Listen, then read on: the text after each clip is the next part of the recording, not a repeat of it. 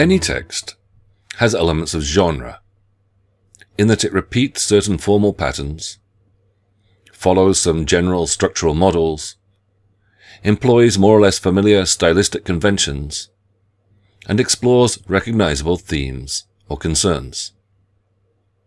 It may be prose, poetry, or drama, for instance, fiction or non-fiction, journalism, chronicle or manual, novel, novella, or short story, first person, third person, or framed narration, autobiographical, historical, or philosophical, tragic, sentimental, or comic, realistic, fantastic, or melodramatic, and so on and so forth, often in various combinations. Genre is one way in which we, as readers, categorize and distinguish between texts. But it is also a way in which texts set readers' expectations. Nowhere is this more true than with so-called genre fiction, such as much crime fiction, science fiction, fantasy, or romantic fiction, which tends to follow genre rules particularly closely, sometimes to the extent of being relatively predictable. A murder mystery, for example, will open with an unexplained death, but end with a resolution, as the detective almost always solves the case. A romance novel will begin with an unhappily single young woman, who over the course of the story will almost always find her Mr. Right only after several run-ins with superficially charming Mr. Wrongs. It is in part the predictability, but also the popularity of genre fiction that means that it is sometimes disparaged or seen as inferior to literary fiction. With money to burn, however, Argentine author Ricardo Piglia, renowned for what is often philosophically dense and experimental fiction, such as the novel Artificial Respiration or the stories collected in Nombre Falso, as well as for his astute and innovative literary and cultural criticism, takes on genre fiction. This is a thriller, an account of a heist and its consequences, that draws particularly on the hard-boiled detective fiction of US authors such as Dashiell Hammett and Raymond Chandler. As critic Gilles Selne puts it, Money to Burn is a thoroughly hard-boiled novel. It certainly shares Hammett and Chandler's cynicism, as for example in a book such as Hammett's Red Harvest, about police corruption and murky politics, that questions who the true criminals are.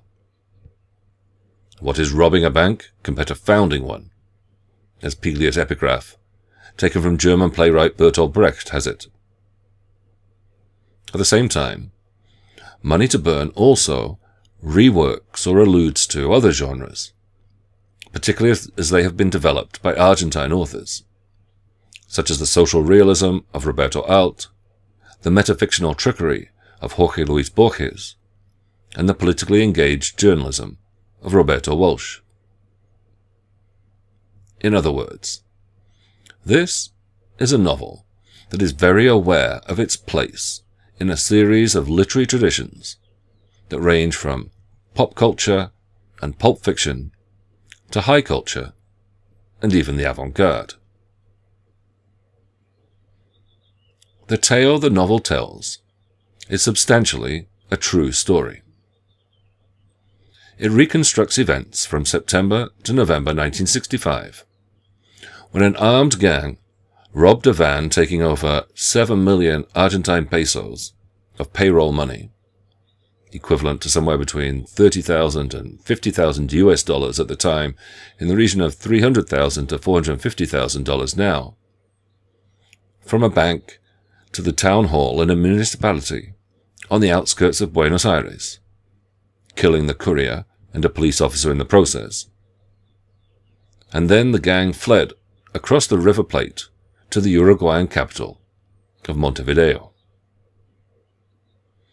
There they hid out for several weeks, until a pair of the gangsters were discovered putting false number plates on a car, leading to another shootout in which a Uruguayan officer was killed, after which the criminals escaped to a flat not far from the city centre. An informant, however, betrayed them and led the authorities to this hideout, which was then surrounded by up to 350 armed police, practically the entirety of Montevideo's police force. With the Argentines refusing to surrender, a siege ensued that lasted over 15 hours throughout the night of November the 5th and on into the following afternoon, in front of a crowd of curious onlookers who made their way to the street outside. Hundreds of rounds were exchanged on both sides, as well as flamethrowers and Molotov cocktails, causing very significant damage to the building. 2 policemen died in what soon became known as the Battle of Liberay, after the besieged building, as did 2 of the 3 gang members, with the 3rd, seriously wounded, dying a little later, though there is some confusion as to which of the 3 survived, and for how long, as with some of the other facts detailed here. The case clearly fascinated Piglia, who wrote about it almost immediately in his diary, where he also records, through much of 1966 and 1967, his plans to turn it into a novel, which he starts writing by the second half of 1967, weighing up various possible titles, such as El Robo, the robbery, and Entre Hombres, among men. As critic Daniel Balderston notes, the diaries reveal that even almost 5 years after the events that inspired it, in June 1970, he is still working on the novel. But it gets put aside, and Piglia only returns to the project in the 1990s, for it finally to be published in 1997. Somewhere along the line, however, things change. Not everything is as it seems, and the story, as it emerges, has undergone significant modifications. More importantly, it has also become, amongst other things, a reflection on the relationship between fiction and reality, and on the ways in which fictions sustain our sense of what is real and true. And in the Battle of Liberay, at least as Piglia portrays it, what is at stake, and is briefly but shockingly betrayed, is our collective belief in that most fictitious of things, money. In the epilogue to Money to Burn, Piglia, or his narratorial surrogate, declares that this novel tells a true story, and he goes to some pains to outline the procedures he has followed to eliminate all traces of fiction or unresolvable speculation. I have always used original material in the accounts of the words and actions of its characters. Whenever I have been unable to confirm the facts with direct sources, I have opted to omit that particular version. He details the sources on which he is drawn: contemporaneous newspaper coverage, transcripts of interrogations, witness statements, psychiatric reports, and even the secret recordings made by the police department of what went on in the besieged flat. He tells us of the people who have helped him with his research, judges who allowed him to consult this mass of material, a lawyer who gave him access to records of the interrogations, and a friend who lived in Montevideo at the time, who helped him orchestrate the different versions of this same story from a variety of descriptions and evidence. Piglia also recounts a chance encounter on a train headed to Bolivia with one of the story's protagonists, Blanca Galeano, who had a brief relationship in Uruguay with one of the dead gunmen. He tells us he took notes of his lengthy conversations spanning 2 days with this first-hand witness. For in those days, I still considered that a writer had to go everywhere with his journalist notepad. Finally, he says something about the process of writing the book, and how when he returned to it over a long lapse and worked on his initial drafts, he gave that first version a complete overhaul in order to be absolutely faithful to the facts. And indeed, in the body of the book itself, Piglia frequently includes parenthetical asides to indicate the sources of his information, or at least that he has sources. According to the daily papers, according to the report by Dr. Bunge, according to sources, and even the limits of what they can tell him. This remained unconfirmed. If the book's genre is true crime, Piglia emphasizes its truth.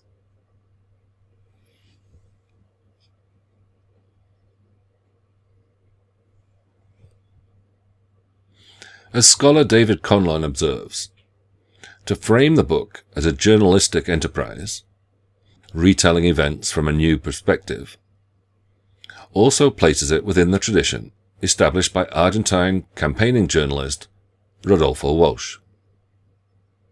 Indeed, Conlon argues that Money to Burn constitutes a specific homage to texts by Walsh, such as Operation Massacre, which investigates the state's extrajudicial detention and killing of a group of working-class men suspected of involvement in an attempted insurgency in 1956, and above all, Quien Mató a Rosendo, which is about the assassination of a labor union leader.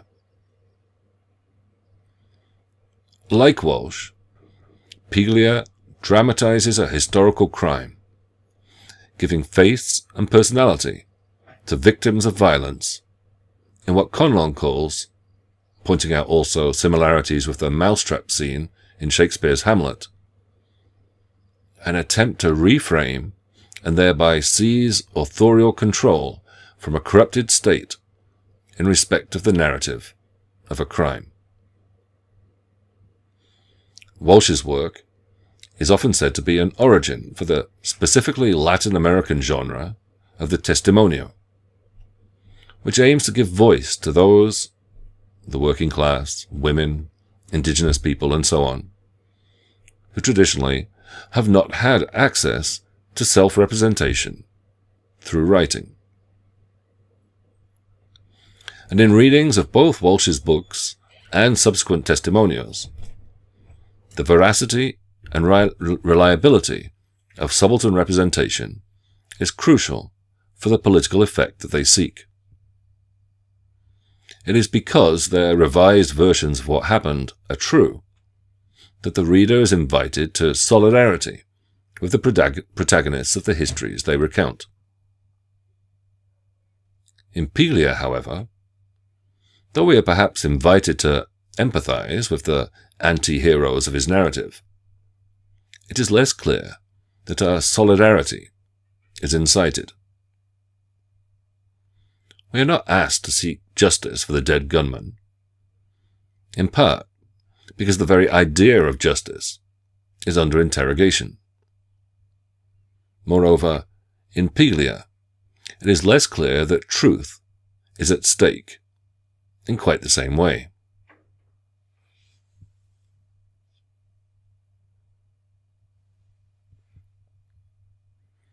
It does not take great analytic acuity to realize that, for all his assurances, Piglia often plays somewhat fast and loose with the truth in Money to Burn.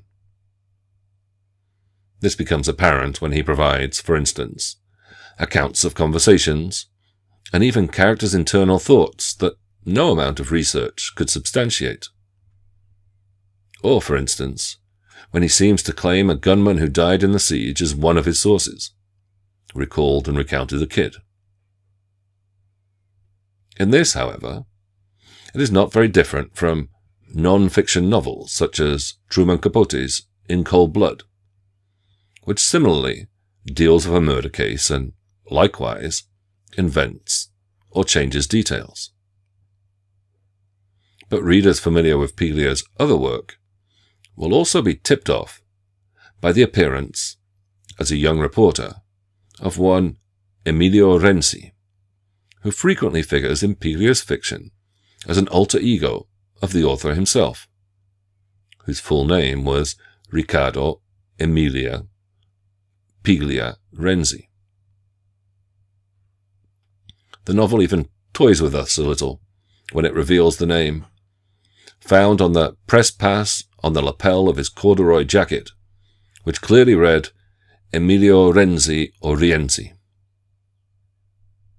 Then, in the epilogue, the name is coyly reduced to the initials ER to describe the person who allegedly covered the assault and served as the Argentine paper El Mundo's special reporter on the spot.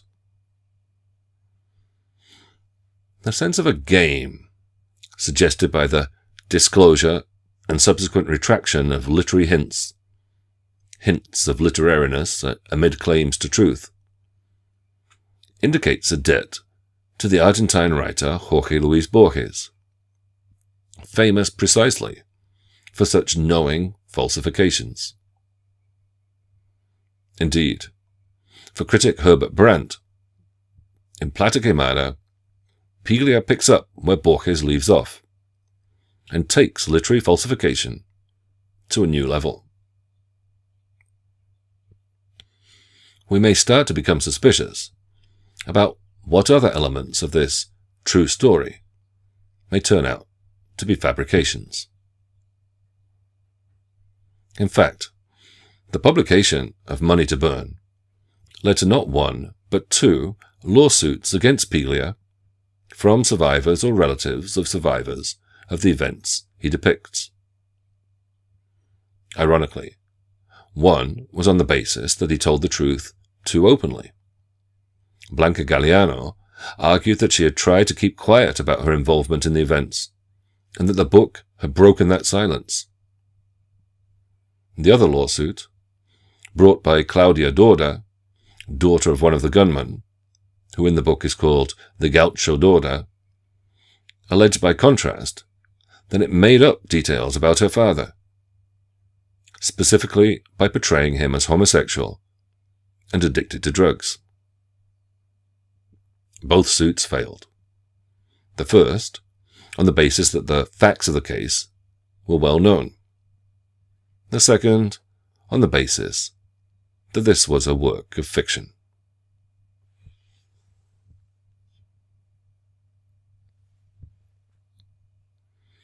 Uruguayan journalist Leonardo Habacon has investigated the events himself and written a book about the true history of the burnt money case. Among other discrepancies, Habacon claims that nothing that the book says about the four principal gangsters is true. Piglia entirely invents their backstories and key characteristics. Dorda was indeed not homosexual, for instance. And perhaps most strikingly, given that it is this element that gives the book its eventual title, the gunman did not burn the stolen money during the siege and throw the lit bills out of the flat windows and onto the street below. Habacon is quite definite. The money was not burnt. Other reports are less certain, although all agree that the money was never recovered. At best, Piglia elaborates this central strand of his novel around a rumoured possibility. This is fiction, after all. Does it matter that Piglia takes such liberties with the truth? Why would he change the story? And what difference do his changes make? Do we feel cheated or betrayed in some way to discover how much is invention? Pause the video and write down some ideas. While you do that, I'll have a glass of medio y medio, but I'll be right back.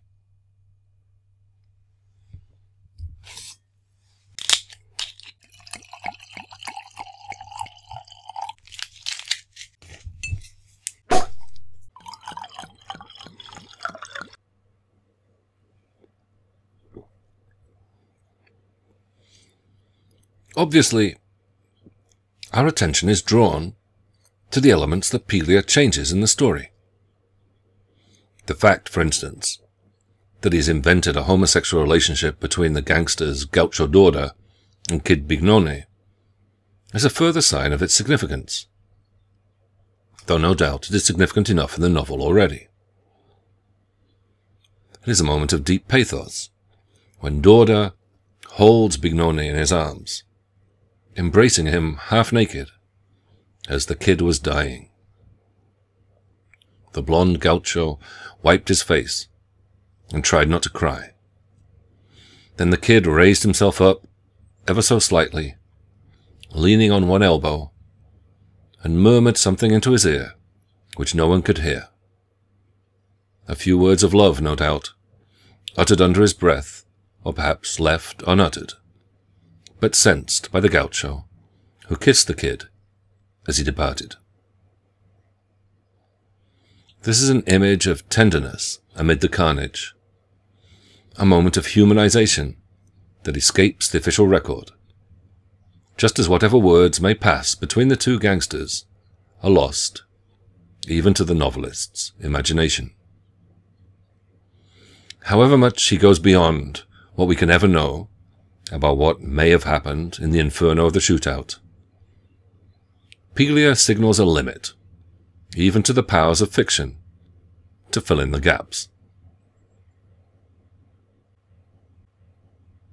If art does not necessarily imitate life too closely in Money to Burn, the book provides plenty of examples of life imitating art. It is notable that, for all their depiction as semi-educated hoodlums, the gangsters are also readers. The Kid Bignone tells us that he took up reading in prison. It is here that not only is he turned into a rent boy, a drug addict, I became a real thief, a peronist and a card sharp. I learned to fight dirty, how to use a headbutt to split the nose of anyone who tried to split your soul from your body.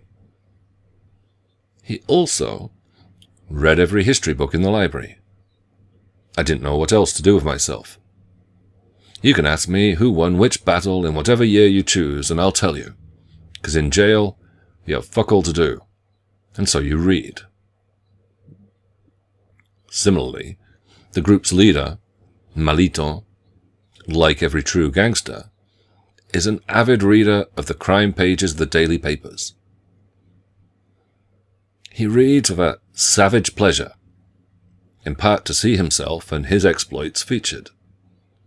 In reading about what he himself had done, he felt both satisfied at not having been recognized, and at the same time saddened at not seeing his own photo, while secretly preening himself at this dissemination of its disgrace, being anxiously devoured by thousands upon thousands of readers.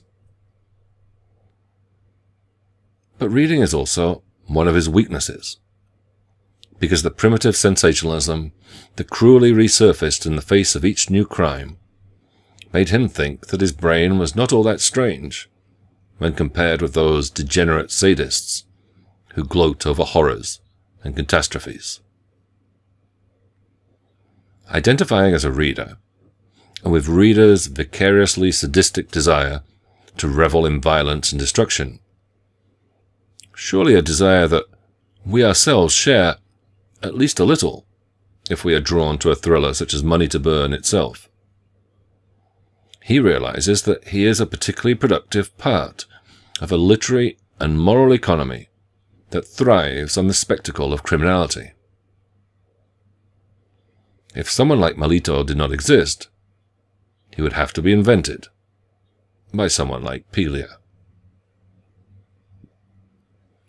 Dorda is less of a reader, but is similarly impressionable in his consumption of culture. He is described as a translation machine for the way in which he mimics what he sees on the cinema screen. Dorda could get to see even a whole series of films and translated every one as if he were on screen, as if he'd lived it all himself. Once we had to take him out of the screening because he pulled out his willy and began weeing. In the film, he could see a child urinating, his back to the audience, urinating in the night, in the middle of the countryside. In the Liberai, all the gunmen seem to think they are living out some kind of cinematic cliché. Surely they must have spent their lives watching war films and were now acting as if they thought they were a suicide commando unit, fighting behind opposing battle lines, in foreign territory, surprised in their flat by the Russians, the other side of the wall, in East Berlin. They are living out scripts that have already been written for them, plots pre-established by genre films and genre fiction.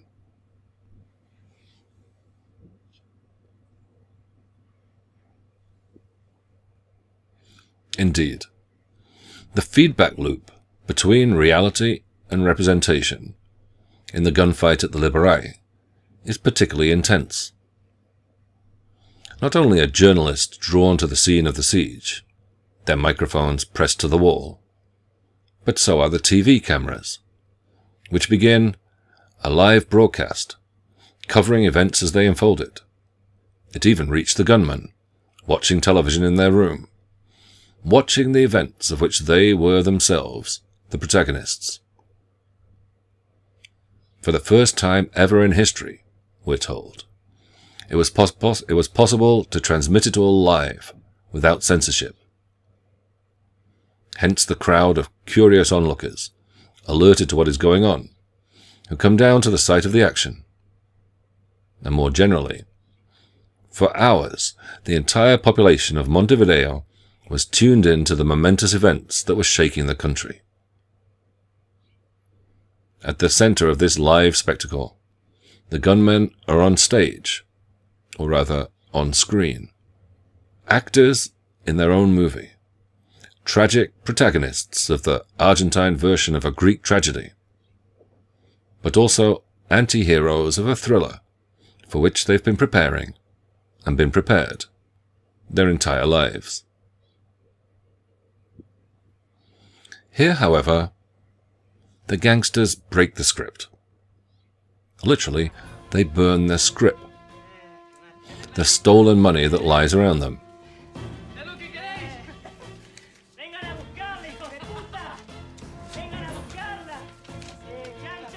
Moreover, aware of the spectacle, of the audience entranced at their every move, they began tossing burning 1,000-peso bills out of the window.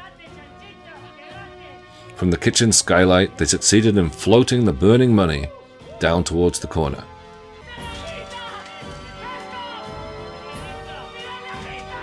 The bills looked like butterflies of light, flaming notes.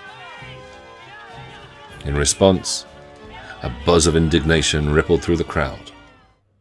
This is not what they have come to see. Money is, after all, one of the most powerful fictions that structure social relations. It is, on the one hand, the fiction of value, that a small lump of metal or strip of printed paper has worth based on collective belief or a collective suspension of disbelief. Credit comes from the Latin credere, to believe or to trust. But perhaps this is less belief than habit. In fact, the thieves show, it is very easy to burn the stuff. Their whole stash goes up in flames in only 15 minutes.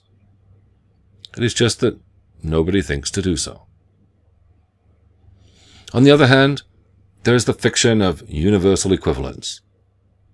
The notion that everything has its price. Anything can be reduced to numbers in exchange for any other thing via the medium of money. But the thieves' refusal to negotiate, their well-founded distrust of the police and the authorities, steeped in corruption, is also a denial that there can be any fair transactions, any agreement on rates of exchange. They have so much money that it is effectively worthless. Better a potlatch, as a Uruguayan philosopher is quoted as saying, an act absolute and free in itself, a gesture of sheer waste and sheer outpouring, a sacrifice made to the gods. Instead of money as trade, the gang trade freedom for money by asserting that they can get free of money itself.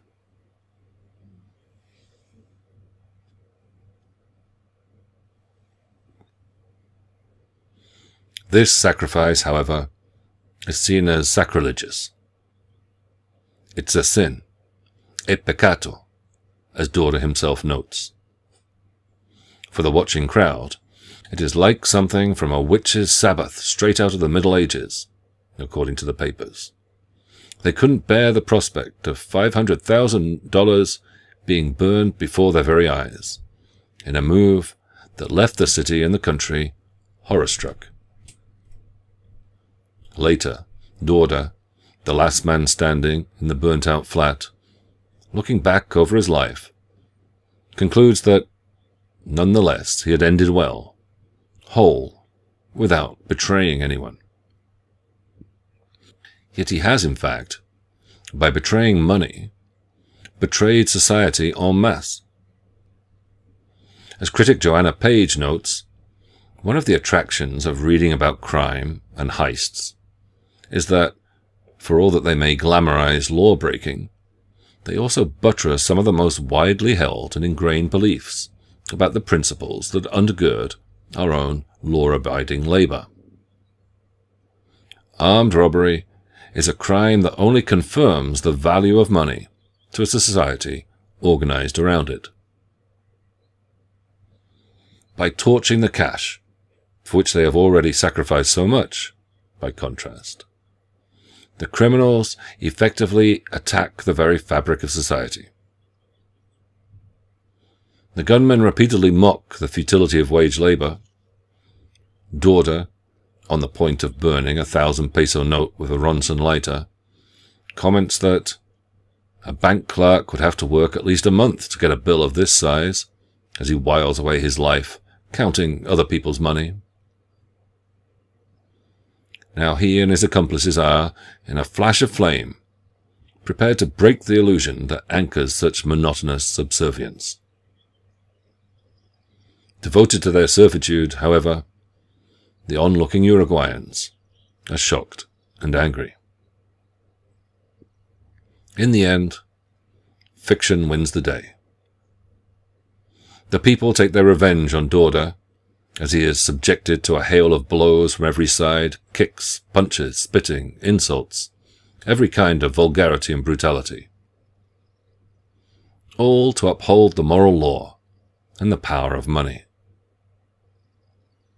Then, as the ambulances and police cars depart, the street is, at last, empty once more. The epilogue ends similarly, with escape and disappearance, as the narrator describes himself standing on the empty station platform, watching the train carrying Blanca Galliano recede into the distance. Peace is restored. Yet there is something sufficiently disturbing about the story he has heard that Piglia will muse over it for another 30 years, seeking the right form in which it can be told once again.